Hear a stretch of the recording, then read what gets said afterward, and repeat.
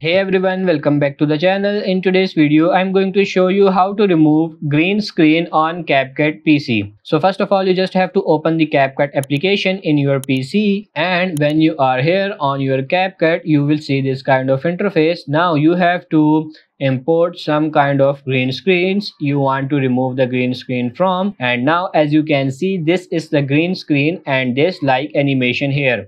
Now we want to remove this green screen. It's really simple and easy. First of all, you just have to select that clip in the timeline and then come here and tap on this cutout and you will see these options. Simply tap on this chroma key, select this marker and simply select the green area.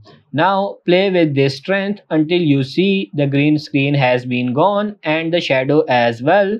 Now let's say I want to upload this video here, and as you can see, this animation is now playing on my video. So the green screen has been removed. So that's how you can remove green screen in Capcut PC. I hope this video was helpful. If it is, like it and subscribe to the channel. Thank you.